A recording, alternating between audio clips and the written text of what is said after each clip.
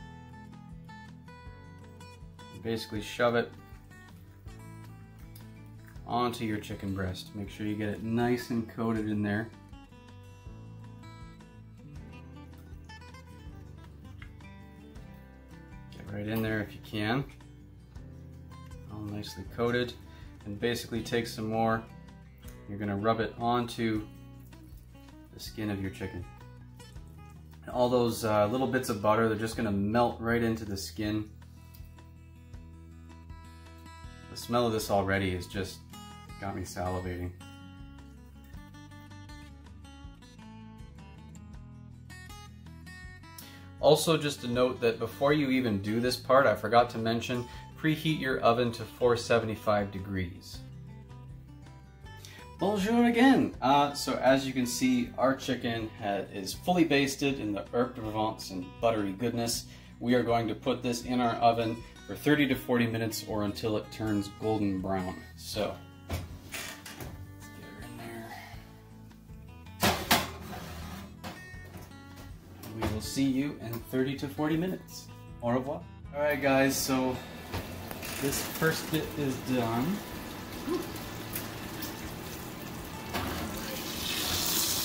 We did turn our chicken over partway through just to make sure the top and bottom would get nice and brown. As you can see, liquid's coming out, it's getting louder than me, so we just want to make sure we get some of these juices. See this here. So we get a nice space going on.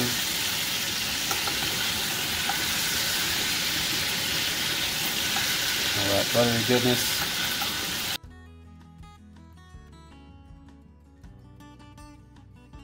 So now that this is done, we're going to turn the heat down a little bit to 350. Let's get that there. And we're going to let this cook for another 30 to 35 minutes. I see the lemon just kind of coming out there. Hopefully that stays in. Pop it back in. Alright.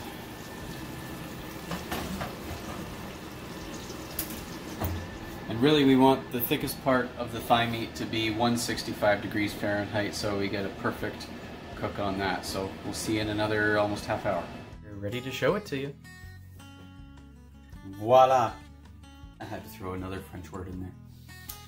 It is gorgeous. It is nice and browned. At this point we've taken it out of the pan it was cooking in. We're just going to let it rest for about 15 minutes. You want to make sure that you tent this with foil.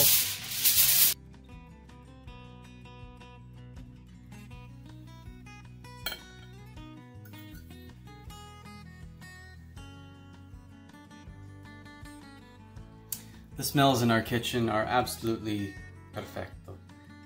I went Italian instead of French there, but that's okay. So, as you can see, we put it with a couple of sides. We did some smashed potatoes, which is actually a recipe on our website as well. I will put that link in the description. And with the baby carrots, we just added some butter, olive oil, and salt and pepper. So, a couple of classics. Now, of course, to have some of this chicken is absolutely perfect.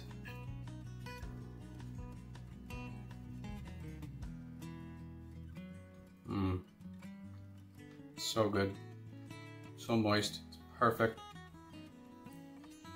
I hope you guys enjoyed this video. This actually marks our 38th video. We're almost to 40, but unfortunately for this month, guys, we kind of have to take a little hiatus just because December gets so crazy at the store, and to have a day off would actually be nice to have a day off. So for now, it's kind of not a goodbye, but see you later. Other than that, again, I hope you guys enjoyed. Enjoy this recipe. We'll see you guys next time.